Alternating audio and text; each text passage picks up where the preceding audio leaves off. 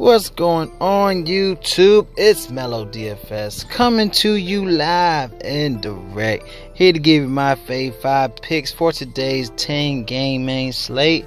Today is August the 20th.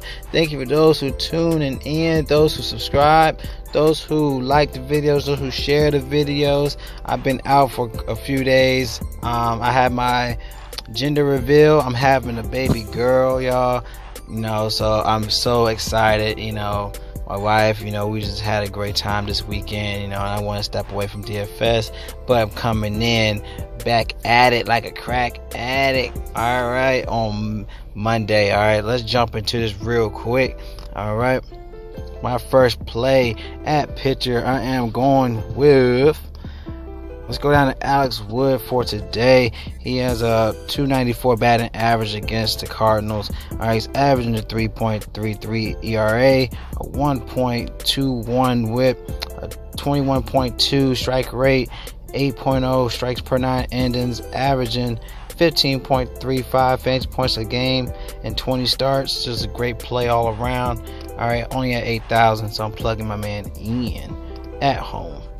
All right, second pitcher for today, I'm going to go with Marco Estrada. All right, going against the Orioles. He has a .196 batting average against them and over 138 at bats, which is a great this is a great stat alone at home. Okay, the Orioles lineups averaging 23.5 strike rate versus right-hand pitchers. All right, Estrada averaging a 45.5% more fantasy points at home. All right, he had a 28 fantasy point game against the Orioles, and that was at home, and that was June 10th. All right, it's a great play. Only at 6,800 to load some great bats today, so I'm plugging them in. All right. Now for my third play, at first baseman, I'm going to go with Joey Gallo. All right, going against Friars at Oakland. All right, Oakland is one of the top batter-friendly parks. All right, the Oakland Coliseum.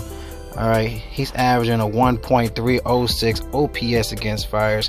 That's an average of 3.58 fantasy points per plate appearance against them, which is ridiculous. And that was within 12 plate appearances. All right, so I'm plugging him in, man. Why not? It's a great play all around. All right, so going down to my fourth play as second baseman, I'm gonna go with Rougned Odor. All right, again with Friars, he has a 1.0 OPS against Friars. He had 1 single, 1 triple, 2 home runs against them. He's averaging a 2.05 fantasy points per plate appearance. He's averaging 21 fantasy points in the past 2 games, and that was both in the perfect lineup. All right, so he has a great game, I feel like, today as well. All right, now for my last play, outfielder, I'm gonna go with Eddie Rosario. All right, just a great play at home. All right, at Target Field, just like Oakland Coliseum. Target Field is one of the batter-friendly parks today. He's averaging 2.25 fantasy points per plate appearance against the right-hand pitcher.